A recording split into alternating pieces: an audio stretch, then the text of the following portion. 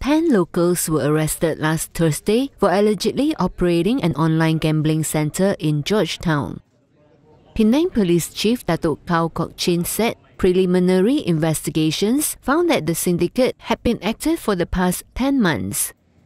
Various equipment used by the syndicate, including 16 mobile phones, 10 monitors, 10 CPUs and 2 internet routers were seized.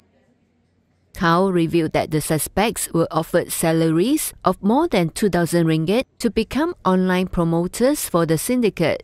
He said they would be provided with contact numbers of targets overseas by agents from different locations and make calls offering the online gambling service. The suspects, 2 men and 8 women, aged 20 to 30, have no criminal records. They had their statements recorded before being released on police bail. The case is being investigated under the Common Gaming Houses Act 1953.